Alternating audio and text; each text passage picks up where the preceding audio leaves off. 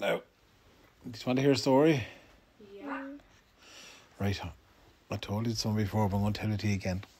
Right.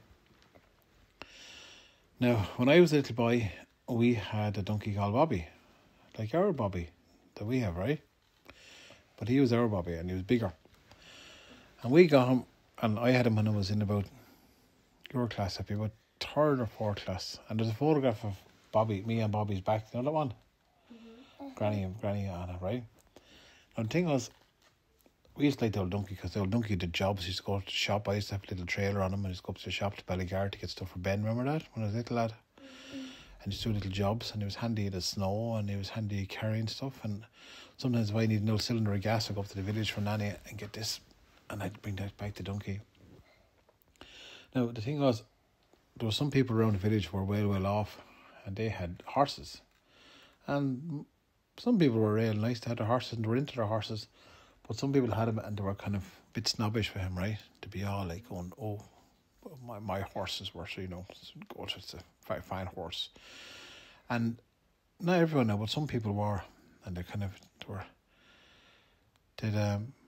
I suppose use them as a bit of an old status symbol to show off how well off they were to have a horse and all these fine race horses. So there was one particular fella, I won't mention his name, and he used to always, he wanted to be bigger than everyone. He wanted to show off that he had a big farm, and he wanted to show off that he had a pile of horses, and he wanted to show off that he was well off. And to be fair, it was only a bit of an old show with him. His own people before that came from nothing, but they got the big house then when the English left, and they became, I suppose, what we call the Catholic aristocracy. You know, they became the local landlord and the local lord. You know, but they weren't really. You know, but that's what they positioned themselves to be. But you go into school and he always kind of demanded a bit of attention and demanded he was in charge and he was the strong farmer and this, that, and other. And it'd be all talking about their horses and when you'd have one or two people, you would see that in school, you know, we'd have one or two kind of people who'd be kind of a big figure in the classroom. All the rest of the people would be licking up to them. You know, they ever seen us that? Yeah. It'd be all bit pretending to be better and try to do it when they all went pony riding and horse riding and all this kind of stuff to keep up with the big shots, right? That kind of crack. So I had poor little Bobby. I was happy enough for Bobby. I didn't need to go horse riding or anything like that, right? And some of the people who did it were into it. That's what they're into. But I was happy with my lot. But your man had said to me, "Oh, do we talk about horses?" And I'd be in school, and they said, "Oh, here comes the biggest horsey owner in the village." And I said, "That's right, lads. That's me." And you know, how was the donkey? I said, "Oh, good. He was asking for you." "Oh, asking for me? Yeah, very funny." And I said, "Yeah, asking for you. Yeah, how are you getting on?" He said, "That was the big horse," he used to say. And I said, "Oh, you're very funny, aren't you?" I said, No, not really. But I said, "Oh, so you're carrying a cylinder of gas for your mother the other day?" I said, "Yeah, I've got getting her she's out of gas." "So we have a car," he says. "So in fact, we have a couple of cars and a tractor." I said, "Well done, you're right, lad, aren't you?" I said, "Well, we don't, but we're getting this for Nanny." So he'd always try to put you down, right? Try to make himself feel big by putting everyone down. That's classic old bully kind of tactics, right? The classic old crack, right? So this went on for months, and you know, this kind of crack. But I kind of ignored and just kind of carried on.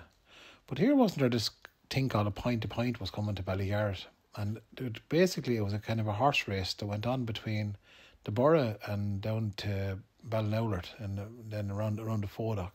There was Stephanie Furlong as the house, and you could drive down there years ago. There was no road there years ago on the way down to Wexford. That's where Oliver Cromwell fought a battle there years ago, just around the Fodock.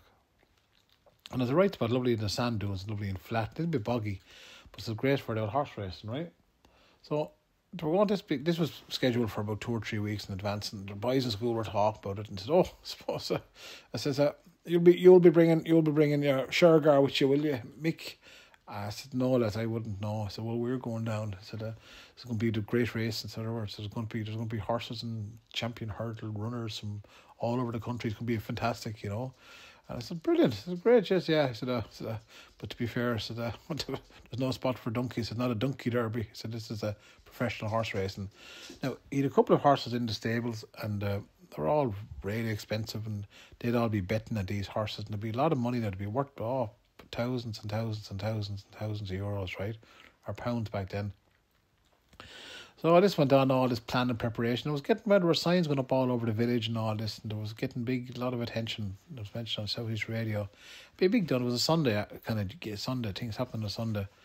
So as the week coming up to come by, the boys were, I was getting the kind of, the man at school was saying, oh, yeah, see, the man would be talking about his horse going to win, this, that, and the other, and there was going to be this champions race at 3 p.m. on that Sunday. It was going to be the big race, this is what we're all waiting to win.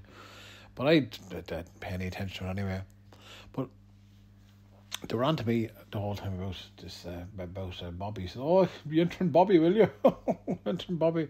I said, no, lads, I wouldn't. Bobby'd have no interest in that. I said, yeah. I said, well, I said, you can come down if you want to. You can watch all of us. I said, I'll probably win it. He says, with my horses, I've got two very fine horses, so I'm going to be riding one, and so is my brother who's going to be riding the other one.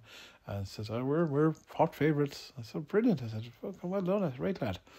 So went on anyway, and then that was a Monday, Tuesday, Wednesday came along, and I went home and told Mammy. I said, what we're doing? They're saying this, and I said, don't worry, Mick, they're trying to wind you up. But I said, I don't know. So I used to go outside and play with Bobby and do things with Bobby. Now, one thing I did know, so I forgot to tell you this, lads. Bobby was the greatest whore for farting, right?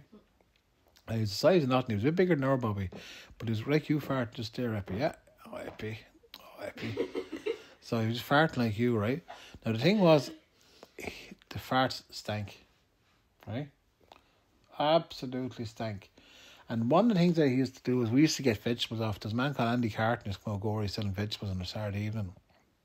And Andy had a van, and he'd come around. He used to call around to everyone's house in the van, and he'd have apples and oranges and stuff. And he'd a stall in Gorey, or standings as they call him in Gorey.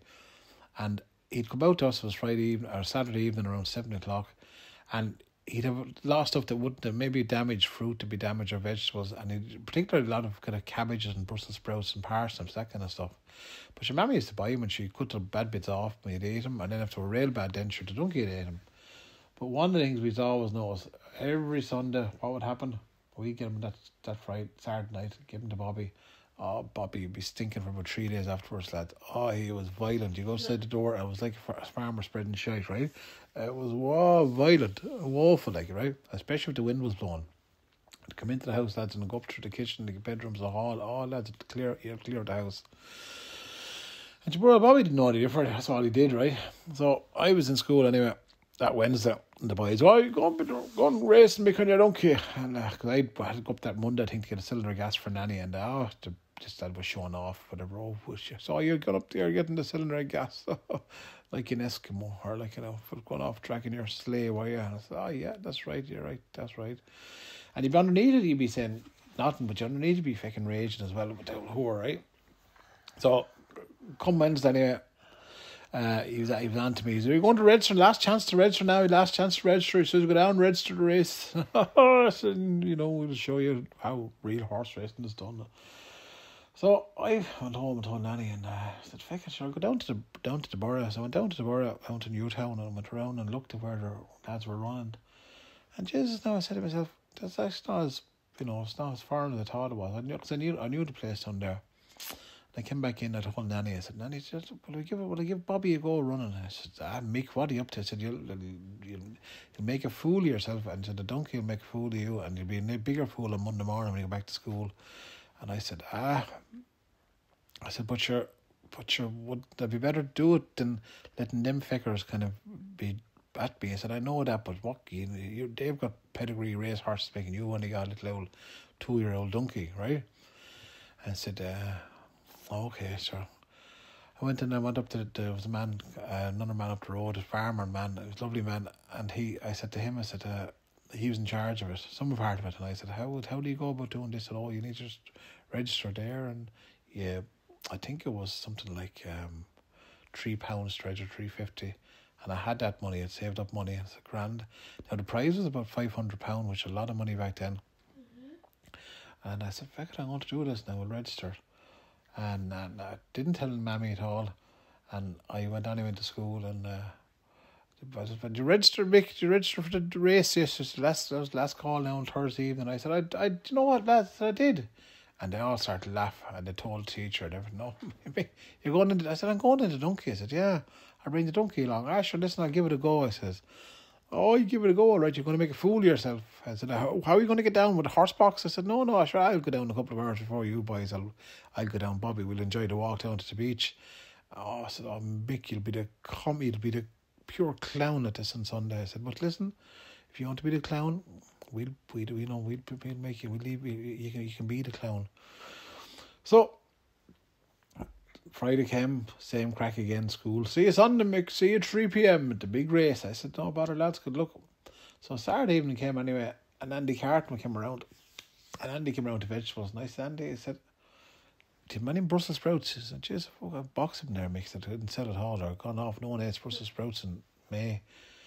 And I said, tell you what, can I have them? Get them off here. No bother at all. You can have them for nothing, I says. And I said, any old cabbage? No, loads of cabbage there, Mick. Loads of parsnips.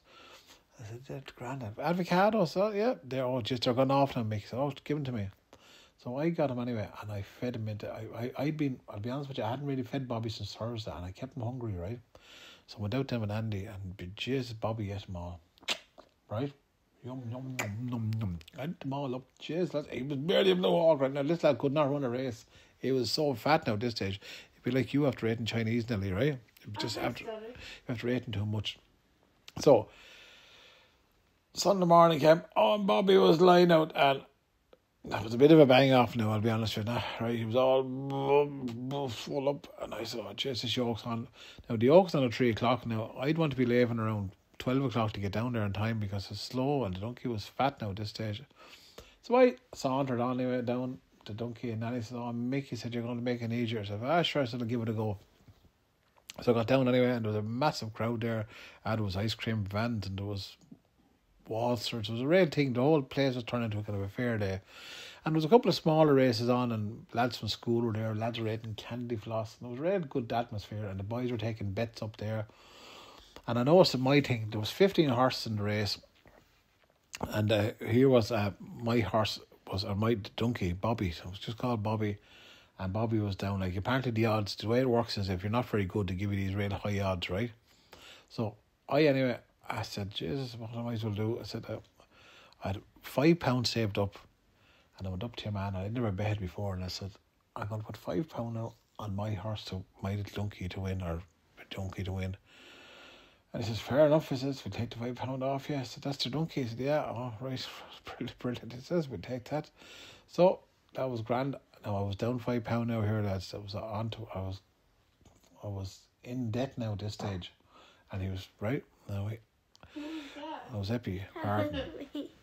So we all gathered around, 2:30 came, and all the lads from school, they were laughing at the donkey, and all they come up and jibing at their man and their brother, and they're all in their horsey gear, and they were with their whips and their big long boots, and all fine horses now as well, to be fair.